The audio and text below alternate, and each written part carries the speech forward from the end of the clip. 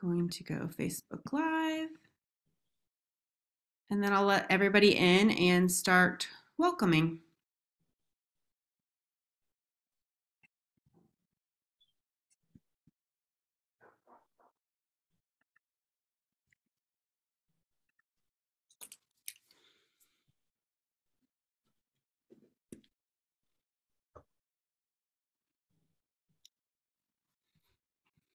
Okay, I'm going to admit everybody.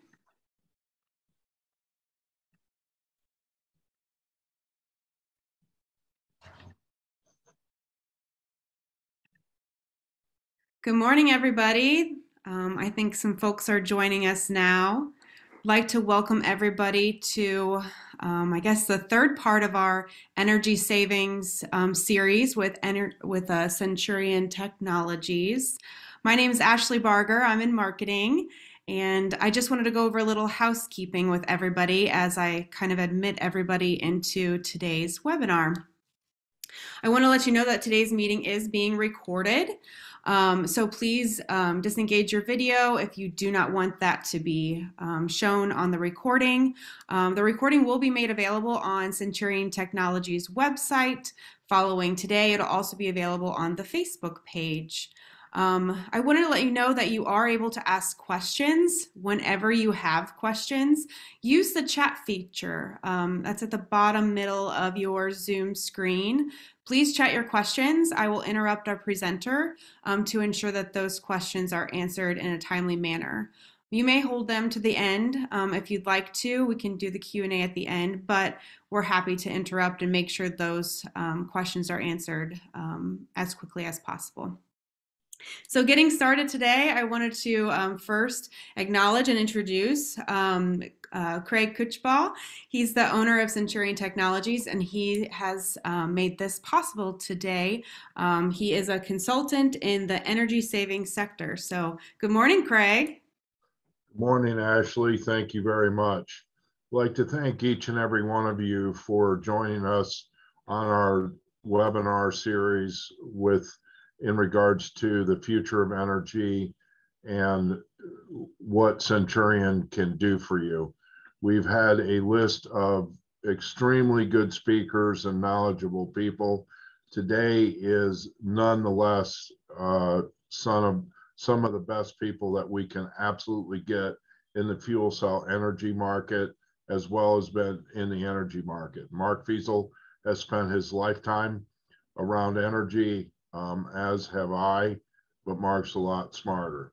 So Mark puts a wonderful presentation on, and we're looking forward to Mark sharing his knowledge with all of you. Thanks, Craig. And I guess without further ado, I definitely want to introduce you today to Mark Feasel. He has immense knowledge, as Craig mentioned. So Mark, if you don't mind, please introduce yourself. All right, that sounds like a pretty high bar there. So thank you, Ashley. Thank you, Craig, for kicking us off there. And I'm happy to introduce myself. In fact, I'll pull up the presentation and getting it going so that we can do that. Awesome. So yeah, my name is Mark Feasel. I am with FuelCell Energy. But I'll start a little further back in terms of my background. I've been in energy for a long time. There's a picture to me of me back in 1990 aboard a nuclear submarine. I was responsible for the electrical systems associated with the reactor plant, and generally living the life of a sailor. And so thankfully we didn't have cell phones or social media back then. But that really was the beginning of my career in energy, focusing on operations of that nuclear reactor. Right now I lead commercial activities for FuelCell Energy. I'm going to go into a little bit who we are. I'm not going to spend a ton of time making this presentation a commercial. Instead, I'm going to talk a little more about the technologies, but I'm happy to share with you separately information about our company and what we do and what we think is important in the market today. I'm also an adjunct professor at Northwestern Institute for Energy and Sustainability. It's a master's degree program. Generally attended by engineers from the McCormick School or business people from Kellogg. So we get a wide array of legal, technical, financial folks that come and work on a postgraduate degree to really focus and make a difference in the space of energy and sustainability. I've been doing that for 3 years. And finally, I spent around 20 years at Schneider Electric, building businesses around power management, electric utilities, and microgrid. So I've got a lot of experience with Schneider and a lot of great experiences with the colleagues I had at that time, building those businesses, some of which are probably here with us today. A little bit about FuelCell Energy. So we've been in, we were founded in 1969. So if you think back in that time frame, you may not have been around then, but we weren't using words necessarily like, greenhouse gas, carbon footprint. Instead, some of the thoughts and terminology were around acid rain or smog. You may recall pictures of smog over Los Angeles or other major cities. So the U.S. federal government and other entities began to really focus on what can we do about this. Most of our energy at that time was what resulted from the combustion of fossil fuel. And fossil fuels are something we have in abundance here in the U.S. So the thought was around how can we use that fossil fuel, but really do so in a more responsible way. And this idea of unleashing the energy that's in fossil fuel, not via combustion, but instead via an electrochemical reaction that would result in electricity without that particulate and nitrous oxide and sulfur dioxide that results in those greenhouse gases, results in smog, results in acid rain, was the focus. And that was the very genesis of this company. It was one of the few companies that actually successfully commercialized a platform that became known as a fuel cell. So we began all the way back then. We commercialized our first technology, the molten carbonate fuel cell, around 2003. And went public just a little before then. So we're listed on the NASDAQ today. So if you want to know all about us and our financials, you can look it up there. Today, we're around 450 employees. We manufacture in US, Canada, and Germany. Our headquarters are in Danbury, Connecticut. Our largest factory is in Torrington, Connecticut. And we've got platforms all around the world, which I'll share in just a little bit. Beginning, as you can imagine, in 1969, studying this very technical challenge of electrochemical production of electricity, you can imagine that we're a science-heavy company. And indeed, we've got in excess of 600 patents around some of these ideas. Who we are today really can be described in two different ways. Number one, decarbonize power. We can create electricity in a way that has very low or no carbon content. And we can capture the CO2 content from other emitting sources. We'll be talking about that carbon capture quite a bit in this presentation. The other thing that we really focus on today is producing hydrogen, which once again, we're really going to be digging into today, so I won't talk about it now, but decarbonized power, producing hydrogen, that really is the center of who we are. And in doing so, we work with a lot of world-class organizations, some of them on the right, to list that's growing by the day. I'll reference a couple of these as we go along today. As I mentioned, having been around since that long, commercializing offer in 2003, we're not just some PowerPoint company. So the things I'll talk to you about today, we can talk about how they exist in the field today, where they've been deployed and how, but you can imagine that across the world. So the first project there is a project in Korea. You can see behind the meter applications with people like Feasel. You can see grid support, independent power producer type scenarios, leveraging brownfield sites. And then the final one is this newer world where we're in today, being able to create microgrids that consist of energy that we create, but along with that, maybe solar, battery, wind, et cetera. So examples across all of those many sites, nearly all of them still in operation today. So I'd like to start, even though the title of this is the future of energy, I think it's a little instructive to help us think about the history of energy and to really get a sense on how fast things are changing today, because an incredible change is occurring at this point. If you look all the way back to the beginning of this graph, 1800, you can imagine before then, it stretches on and on, but for thousands of years, energy was created in the form of biomass, right? You are burning stuff essentially. Might be wood, might be peat, might be other kinds of things. essentially mankind burning that biomass for the basic necessities of life, right? And those are, keeping people warm, cooking food, providing light, etc.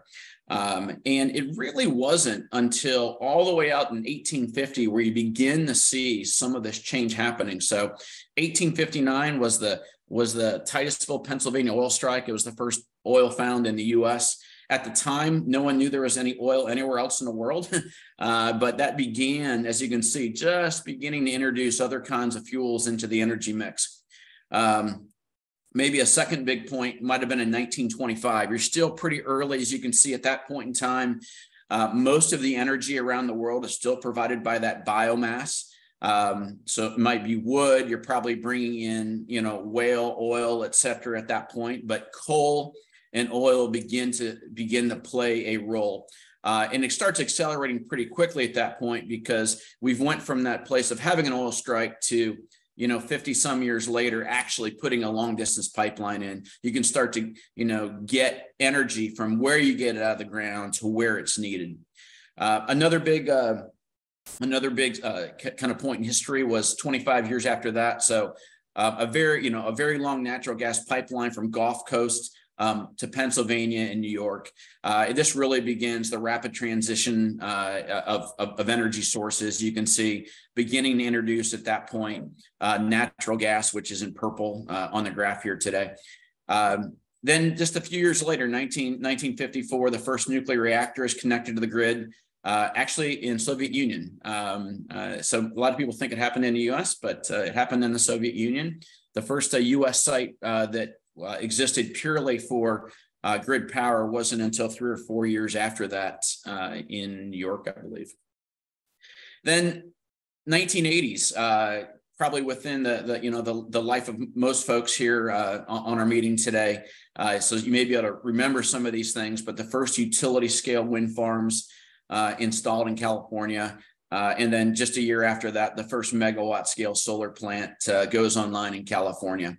So I highlight these things just to give you some perspective on how new some of this change is. And the world of energy remains static for very, very long periods of time. And we began this pivot to a massive transition, in the lifetimes of most of the people that are on the meeting here today. Another kind of instructive way I think to look at this is this view. Essentially, this is the same graph, but we're presenting the data in a little bit different way. There's two y-axes here. The left y-axis is the percent of energy, and the right y-axis is the total global energy use. So the last slide we saw was just the total global energy use, and you could see how there was some transition going on, but it was kind of hard to see exactly how much. So no big surprise from from what we just reviewed that, all the way out until, those early 1900s and you get the pipelines going in 1920 period, that this is really a story of biomass. You then have, coal and oil really beginning to take off. You might say, well, why, what's going on here? Why are we using so much more energy? There's several different reasons. So in general, energy consumption is correlated to two things. It is GDP. So the more industrialized your country is, you're going to use more energy. And energy is also generally correlated to your population. So we've had, population growth over that time. So what's been going on, you can start to get a feel for this, is that total energy consumed is moving up very quickly. Especially in less developed countries. What you'll find over time is that as a country becomes more developed, its energy per GDP and energy per population actually begins to flatten out a little bit. So here in the US, we're not moving quite as quickly. We can add GDP and add people without doing that. If you're looking at a developing country, Africa, Southeast Asia, et cetera, you're going to have a lot of energy to support that GDP growth and other things. But something that really jumps out here, I think I'll point out a couple of things. If you look at the far right side of that x-axis, so that's the year 2046. So it's roughly 2050 out there. And I think an interesting thing to kind of get your mind around is that if you think globally, and you look at the energy sources, sure, we're not using as much biomass as before. Yes, coal production is going to go down quite a bit. Oil production is oil energy is going to be reducing a little bit. Natural gas is going to continue to build.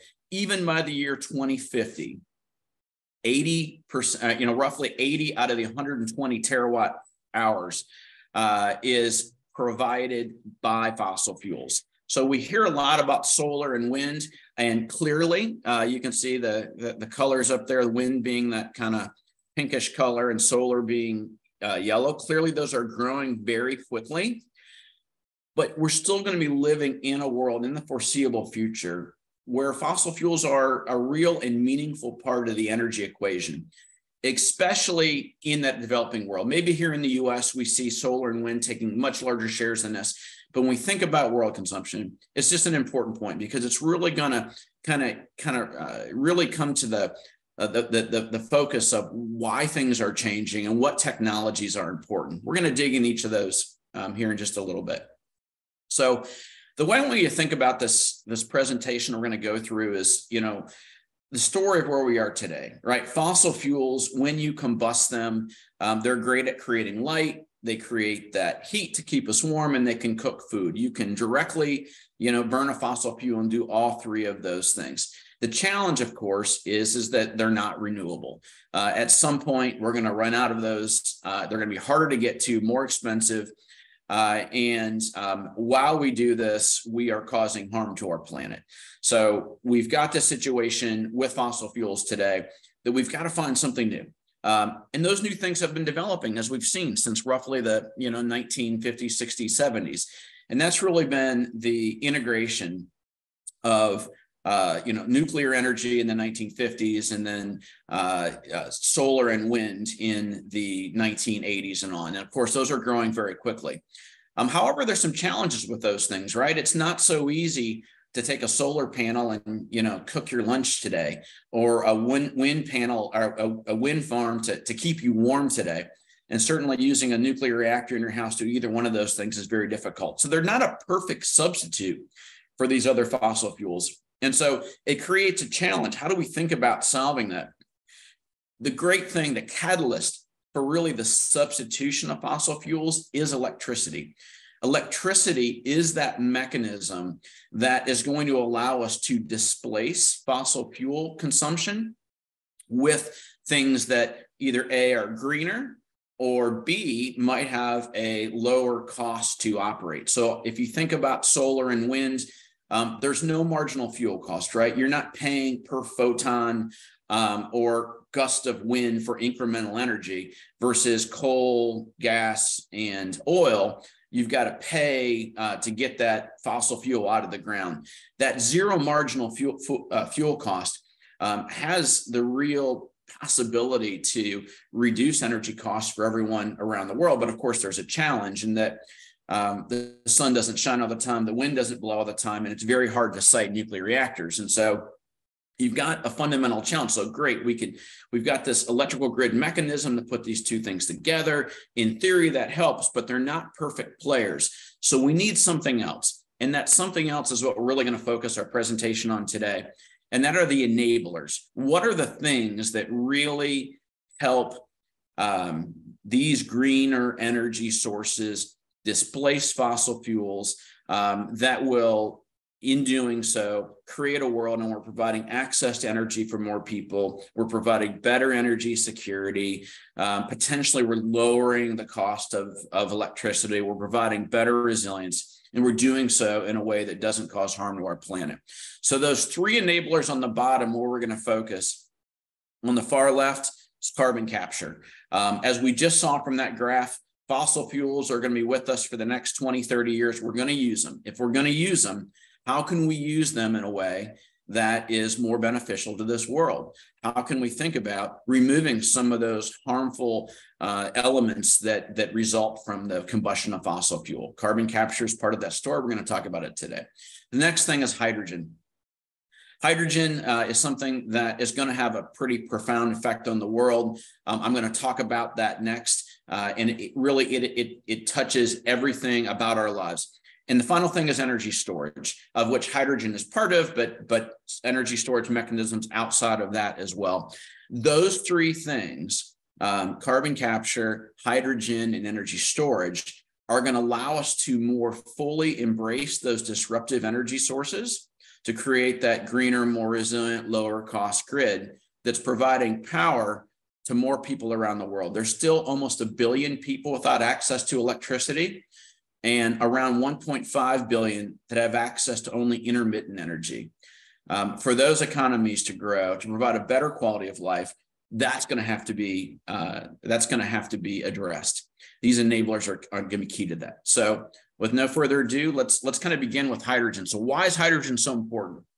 Well, fossil fuels are made up of hydrocarbons. I don't know if we've got any, chemical engineers on the phone, but CH4, right? That is the chemical symbol for methane, right? So one carbon atom and 4 hydrogen atoms come together to form this. Of course, if you talked about a gasoline or an ethanol, those are also hydrocarbon chains. They've got more C's and more H's, but in general, they're kind of the same idea. You've got carbons and hydrogens coming together. Hydrogen is the fundamental part of that provides energy. Hydrogen is also extremely key to our food supply in this world. Ammonia, NH3, that's 1 nitrogen atom and 3 hydrogen atoms. It's a fertilizer that's the precursor to 45% of the world's food. Without ammonia, today is mostly synthetically created. In other words, it's created via a process we'll talk about called the Haber-Bosch process. It results in almost half of the world's food today. The population growth around the world that we've had, the economic benefits would not have been possible without the creation of ammonia and ways to do that in synthetic fashions. And finally, water, right? So water is the basis of the fluids of all living organisms. And clearly you see a couple hydrogen atoms in there. So hydrogen is at the center of this energy, food, water nexus. When you start thinking about using hydrogen for one purpose or not using it for another purpose, it's important that you don't lose sight on how interrelated it is to these different elements. We'll dig into that just a little bit deeper here. Let's begin with this idea of hydrogen as an energy carrier. That H2O, it's got those 2 hydrogen atoms. It so happens that if we apply electricity to hydrogen or to water, H2O, we call that electrolysis. When we apply electricity to water, we separate or crack the hydrogen and oxygen molecules, and you can create hydrogen on its own. Now, you might hear about colors of hydrogen, which we're going to talk about. You might hear green, gray, pink, turquoise, etc. The color of that hydrogen, it actually doesn't look a different color, but how we call it in terms of we use that color scheme to help describe how it was made. The source of the electricity, it's what's going to be the primary determinant on the color of that hydrogen. And so we'll dig into that in just a second. Let's look at the second process, right? So the second process is that methane, let's say CH4 or any hydrocarbon. We can combust that hydrocarbon to make electricity, so the arrow goes down that direction. Or there are processes, SMR, that's short for steam methane reformation. You can apply steam to a methane molecule and it will crack that and create hydrogen. So you can see that once again, that interaction between the fossil fuel, electricity, and water is already forming here. Now let's look on the right. Let's bring food into the equation. When we have that hydrogen, we can apply that process, the Haber-Bosch process, to create ammonia, and together with water, that's vital for food, okay?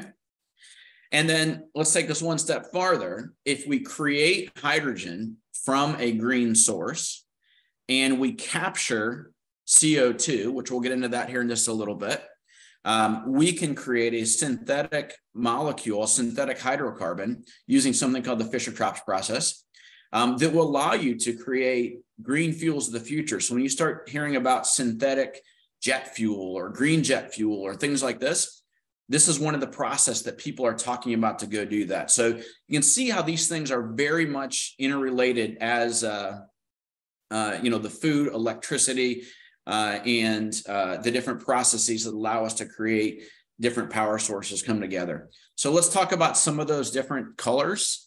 If we begin with fossil fuels, so a pathway, if we burn fossil fuels and we use electrolysis, you're going to create one of two things. If you capture the carbon when you do that, so we talked about if you do electrolysis, you crack apart the carbon, you crack apart the carbon from the hydrogen. If you capture that carbon that combines with oxygen, then that's considered blue hydrogen. So you've created hydrogen, but you've captured the carbon, so you've contained the environmental attributes. If you don't do that, it's called gray hydrogen. Most hydrogen today is gray hydrogen. So that hydrogen that's used to produce ammonia, if you ever go to an ammonia plant, a lot of that is gray hydrogen and therefore gray ammonia. There's another process that allows you to crack apart a fossil fuel without combustion. And some of this goes through a process, but it's another kind of hydrogen called turquoise hydrogen. And really what that allows you to do is it designates that process hasn't resulted in the creation of nitrous oxide and sulfur dioxide, et cetera. So these things mean something to someone that wants to decarbonize their solutions or lower their carbon footprint or be more environmentally responsible. So people are going to pay attention to what these things are. Now, if we're using nuclear energy to do that electrolysis instead of fossil fuel, that designation is called pink hydrogen.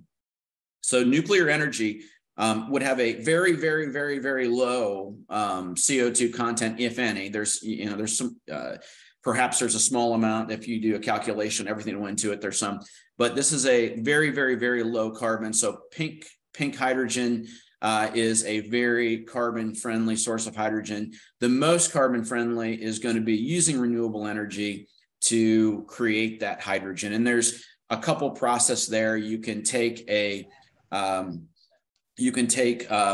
solar or wind. You can use that electricity through an electrolyzer to create that hydrogen, or there's some other direct processes that I'm not going to get into today, but essentially imagine using biomass and things like this. So these are the different kinds of hydrogen. Hi, is that Simon? Yeah.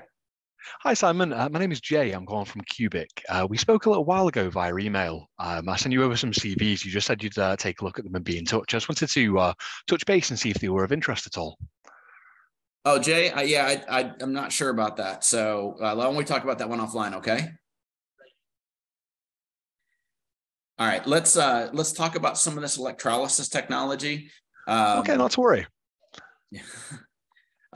So there are different types of electrolysis, alkaline, PEM, and solid oxide. Yeah, that's absolutely fine. Yeah, I'll drop you an email over tomorrow.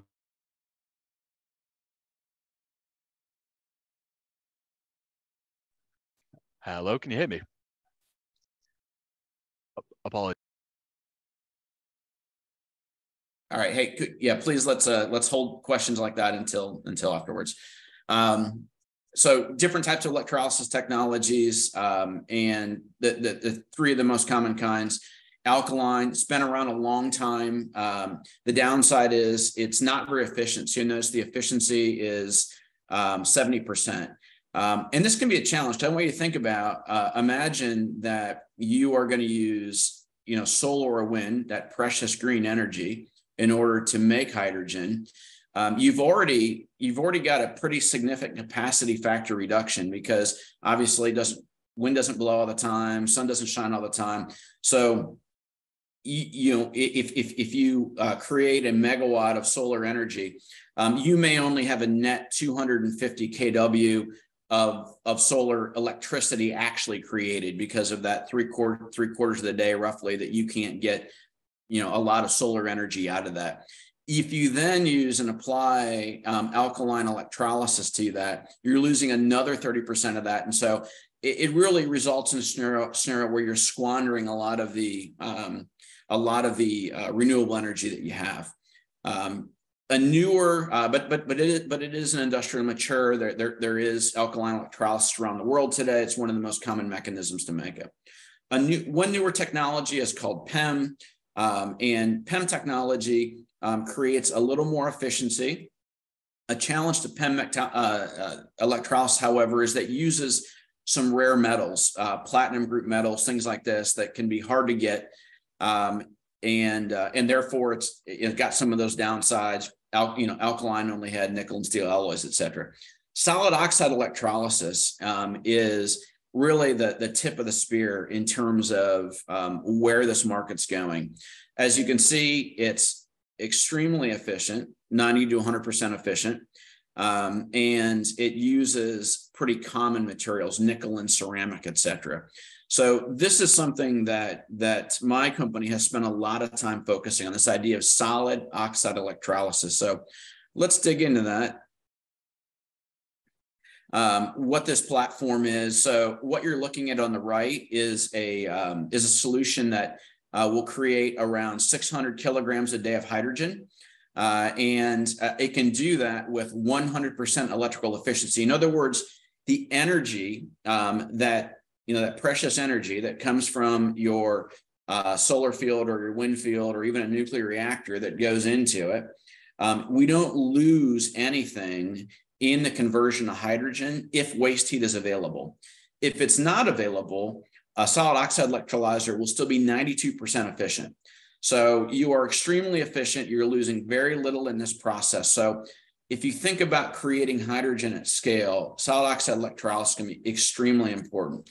Something I'll come back to in just a moment is this platform is also capable of operating in reverse. Instead of just making hydrogen, hydrogen can be fed back into it to create electricity. And so if you put those two things together, creating hydrogen, storing it, and then running the hydrogen back through it to create electricity, you've created long duration storage, which is one of those other disruptors we'll get to in just a second. Hydrogen and the global green hydrogen supply chain is a market that is building extremely fast today. What you're looking at is the difference between where you can make hydrogen for very, very low costs and where it's needed. So where are the places that it's needed today? Hydrogen is needed in places that don't have good energy security. One example of that might be Europe, where their natural gas supplies are being throttled by Russia. Augmenting the natural gas supply in Europe with hydrogen can improve energy security for Europe. There's also countries like Korea, Japan, et cetera, that don't have a lot of fossil fuels. So they don't have that same autonomy. So you can imagine that, how do we think about it? But some of those places like Korea and Japan, you can see they don't have a lot of room. It's not so easy to put a gigawatt of solar to make that green hydrogen. So you've got to think about a world in which you're making hydrogen somewhere and then getting it somewhere else. And that's what this graph is representing. You can see that in places like Chile, Northern Africa, the Cape of South Africa, Middle East, some of Australia, they're going to be places where green energy is created, and it will be shipped in the form of hydrogen, likely bundled within a molecule like ammonia, to be used and unpacked and used for energy in those other countries. So and as you can see, by 2030, the demand of this is going to increase by 76 million tons. So this is a market that's building very, very, very fast. So we see a world in which production will be large and centralized, probably in places like Australia, Middle East, North Africa, Chile, and it will be used in those energy constrained areas, Europe, Japan, Korea, Taiwan, Singapore, for power production, gas pipelines, steel, fertilizer, et cetera. But you've got to get it from one place to the other, and this also creates some challenges.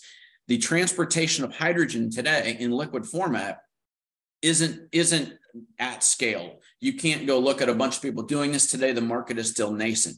There may be a liquid H2 market in the future, but today people are thinking about, instead of transporting it as liquid H2, you actually take and create ammonia or even custom molecules that some hydrocarbon chain or some chains of nitrogen and oxygen and hydrogen. Could be, methanol, et cetera, to go and transport this. The transportation of ammonia, methanol, and even LNG in the form of synthetic gases is much better understood. There's ships that do that today. There's people that handle all that today. And so they represent excellent transportation mechanisms. So this idea of production, usage, transportation, This is the ecosystem that is being built out today at massive scale. So just today, we had a major announcement, which was we have entered into an MOU with Malaysia Marine and Heavy Engineering. MMHE is a subsidiary of Petronas, which is the Malaysian national oil company. They are in the business today. You can kind of see this is one of their shipyards, but they construct large offshore oil rigs and others. So they're very, very large.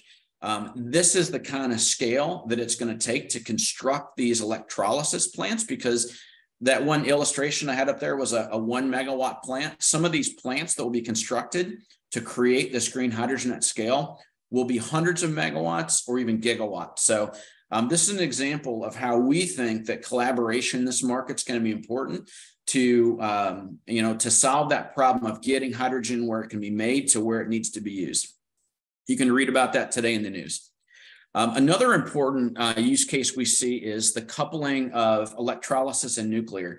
So here we're doing work with Idaho National Laboratories, which is one of the national laboratories in the US that's very much focused on nuclear, especially small modular nuclear.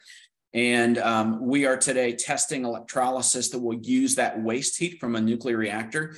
You may have seen a couple months ago, we announced a project in Ukraine in which we are partnered with a company to create green ammonia for Ukraine, and that ammonia to be used for agriculture, et cetera.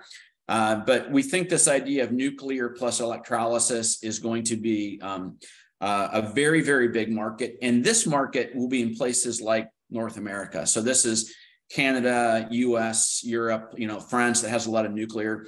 So it's not just a story of far-flung parts of the world. It's a story of co-locating with nuclear here in North America. And there's a couple different business models. One model is where you put the electrolyzers next to a large nuclear reactor. The other business model is that you would put an electrolyzer where the hydrogen is going to be used, like maybe a steel plant. And then that steel plant would buy a strip of clean power from a nuke plant via some kind of virtual power purchase agreement. So we see both of those markets. So for people here focused on the US, thinking about nuclear PPAs or solar and wind PPAs, coupling that with distributed hydrogen production for steel, for transportation, and for cement, et cetera. We expect to see those opportunities and are beginning to see some today. So I alluded to the fact of energy storage. I'm going to go quickly through this. You can imagine if you've got an electrolyzer that's making hydrogen, and then you can pull that hydrogen back out to make electricity. Essentially, you've created what is a long duration energy storage. So that's the focus of our solid oxide platform. The only reactant's water, right? So you take the water, we put the green energy into it, it creates green hydrogen, we store it, we pull the green hydrogen back out, we put that green energy back on the grid. The water is created during that power production process, goes back into the tank. So you've kind of got this this loop creating long duration storage with water being the only reactant. This is what it looks like. So you can see that the fuel cell, a water storage tank, hydrogen storage tank, and this solid oxide stack operating in both electrolyzer mode and fuel cell mode. So this is something we think is going to have a pretty profound impact because of this graph on the left. As you may know, most grid scale energy storage today is in the form of lithium ion, and lithium ion makes a lot of sense for short duration windows. When you're talking about a 15-minute, 30-minute, 1 hour, 2 hours, even 4-hour windows, lithium ion is going to be a cost-effective way to go deliver that flexibility to the market. But as you can see with this graph, once you start getting beyond 4 hours, the price of building on lithium ion, you don't get much cost savings. When you think about building out long duration storage with hydrogen and water, because water is the only reactant, it becomes cheaper and cheaper and cheaper to go get that storage. So when you start thinking about, these long duration storage windows, we believe that hydrogen storage is going to have the ability to deliver some of the lowest cost, if not the lowest cost flexibility in the markets today. So this is something that we're spending a lot of time on. let's finally talk about, so we talked about hydrogen, we talked about storage, and what's that third vector is carbon capture. So let's maybe begin by talking about where do emissions come from.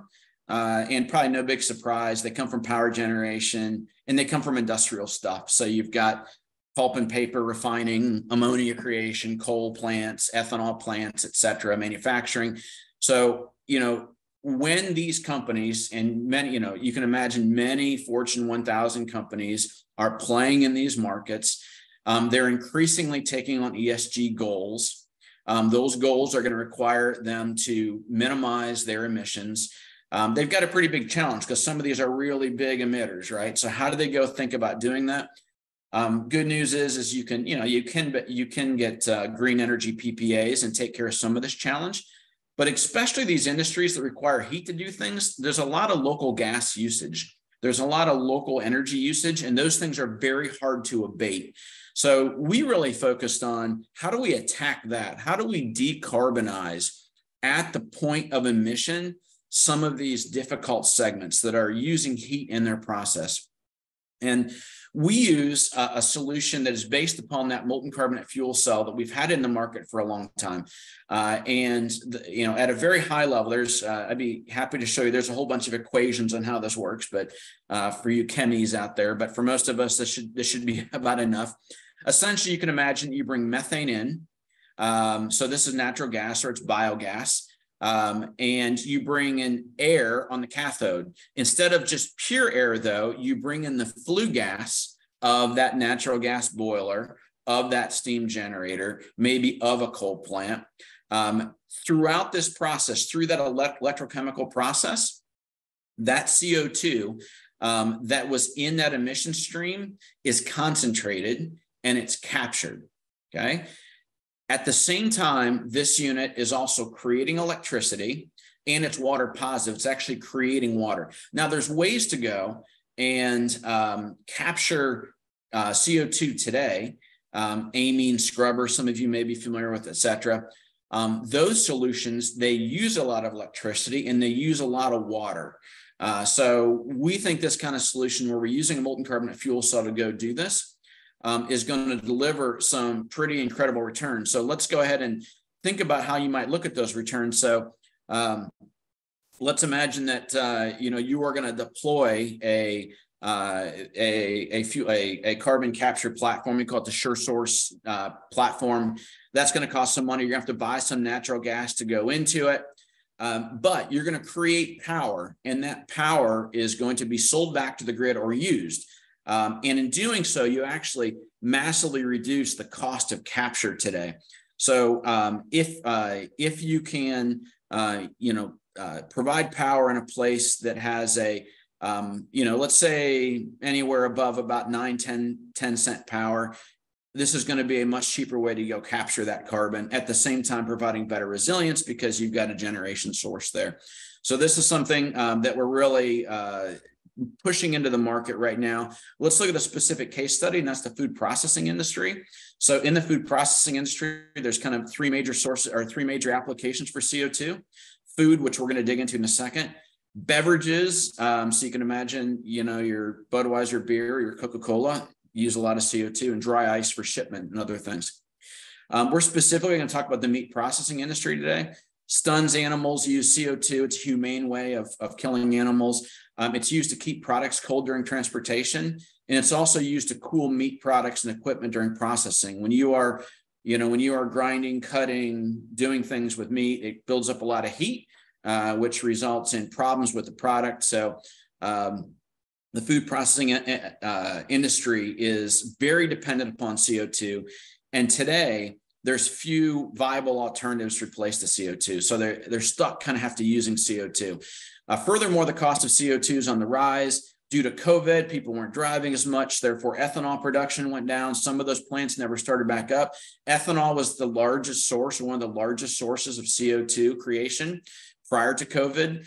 And then on top of that, vaccine storage, transportations create a new demand for CO2. So there's more demand for CO2, fewer people producing it. The price of natural gases went way up, which means that it's more expensive to create CO2 when you're creating fertilizer, things like that. there's also been contaminations in some of the largest natural CO2 reservoirs in the world. So if you look up CO2 contamination, you'll find that there's been this Jackson Dome. There's other examples of a lot of contamination of benzene. So it's naturally occurring sources are being diminished quickly. And finally, regulation and policy. So you recall that the Inflation Reduction Act, one of the mandates in that is that the U.S. federal government will provide $85 per ton of subsidy for sequestering that CO2. So if you're making CO2 today, and you can put it in the ground and get paid $85 a ton, you're not going to sell it to anyone else for less than that. So what that did was raise the floor price of CO2 to $85 a ton, where in the past, low-cost applications might have been $10, $20, $30 a ton, et cetera. So this is really creating a place where the CO2 market's on the rise. So we are working on application with a food processor. This would be a typical benefit for someone like that. We're using that SureSource platform. In doing so, we're delivering a couple $1 million, almost $3 million of savings, $34 million net present value over 20 years. We're capturing 84% of the CO2 from their on-site boilers, really helping their ESG goals. I didn't mention it, but leveraging a fuel cell for decarbonization reduces nitrous oxide of the emissions as well, which can reduce some of their siting requirements, make it easier to operate. In the case of this, could somebody go on mute, please? Thanks. We're creating that beverage grade CO2 for this food processor, securitizing their supply, 54 tons a day, creating base load power, which is available if the grid goes off for increased resilience. We're providing heat out of this, which is actually reducing some of their boiler load and creating water, 1,440 gallons a day. And most people, ESG goals have water reduction. So a ton of different benefits. And this is why we think carbon capture is such a practical way as part of these enablers. I'm going to finish with one case study. And this is the Port of Long Beach. So this plant is in final construction today. It's actually in the commissioning phase today. And so this is a process by which you're bringing everything up online. It takes a couple months. But the way this operates is that you bring natural gas, in this case, renewable biogas fuel as the input to it. This site will create 2.35 megawatts of green power because we're using renewable biogas as the input. We're creating some thermal energy, which I'll talk about how we're using that in a minute. We're creating 1,270 kilograms of hydrogen per day and 1,400 gallons of water per day. So let's talk about how the port's using that. So I'm going to stop sharing this. And I think we're going to have to share something else here. Let me...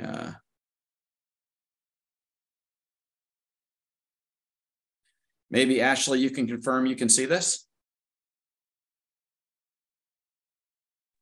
Yes, we can. Thank you. Awesome. So this is the Port of Long Beach. So you may know that California Air Resources Board has mandated that ships that enter into California ports must shut down. And that's because in the past, those ships were, running on bunker fuel, number 6 fuel oil, belching, all kind of nasty stuff into the air, flowing back into LA and those areas. Port of Long Beach is one of the largest container ports in the world. So those ports have a lot higher energy demand than they ever did before, because each of these ships, these container ships that pull in, they can be anywhere from 1 megawatt to 10 megawatts of load. So first of all, they need that extra electricity. So having a platform that creates electricity is important for them. The second thing is that the Port of Long Beach realized they had another problem. Great news is they shut the ships down, but now you had all these trucks that were sitting there idling, waiting to pick up their loads, their container loads, and they're burning diesel, right? Number 2. And they're like, well, this isn't great. So now we got all these little diesel trucks idling. Why don't we think about how to go and decarbonize those? And so the Port of Long Beach, together with Toyota and a company called PACCAR. You may not know that name PACCAR, but you probably know a couple of their brands. One is with Peterbilt and one's Kenworth. they have implemented a Toyota hydrogen fuel cell into their trucks. There eventually will be about 12 of these trucks here at this port over the next couple of years. And there will come a time when the Port of Long Beach will no longer allow diesel trucks to come into port. They're experimenting with hydrogen for long haul. They're experimenting with battery trucks for short haul, but they are really looking at this. So this port, in addition to being a place where they're decarbonizing trucks, it's also the place that Toyota imports their Mirai hydrogen fuel cell vehicle.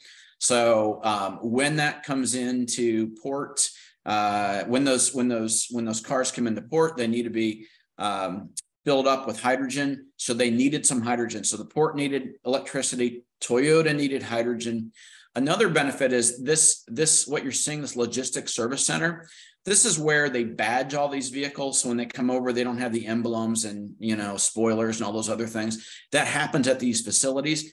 They also need to wash these vehicles before they go out. So hot water was something they also have a need for. So the two little buildings over that you can see on the right, those are places where they wash vehicles and other things.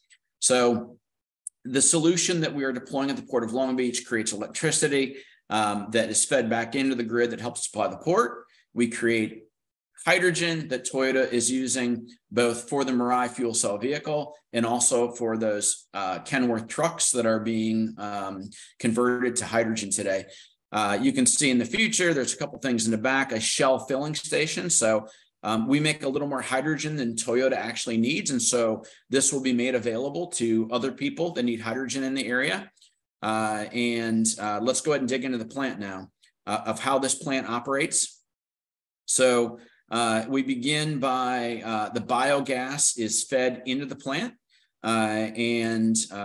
it then is combined with hot water, the saturation phase. And what this does is when you, I mentioned it before, steam methane reformation, when you put hot steam together with methane, you crack apart the carbon, which combines with oxygen to create CO2 from hydrogen. The hydrogen, the whole process is then heated, hydrogen is released, the hydrogen goes into the fuel cell to create electricity, but we don't need all the hydrogen there. So once it's in the stack, it creates some of those, it creates the electricity in a DC format that is then inverted to AC to go back on the grid in this part of the solution here. Then at that point, as it exhausts from the fuel stack, it is cooled back down. In that process, water is released. That's where you get those 1,400 gallons of water a day. And finally, some of the hydrogen, that 1,440 kilograms of hydrogen a day is pulled off. It goes through a purification process to get it to transportation grade and is then moved into storage to put into those Toyota Mirai and those Kenworth truck details. So this is a plant that, as I mentioned, will be coming online within the next 2 months. So you'll be hearing a lot more about this, but we think this is kind of an innovative way to show that hydrogen creation, decarbonization story.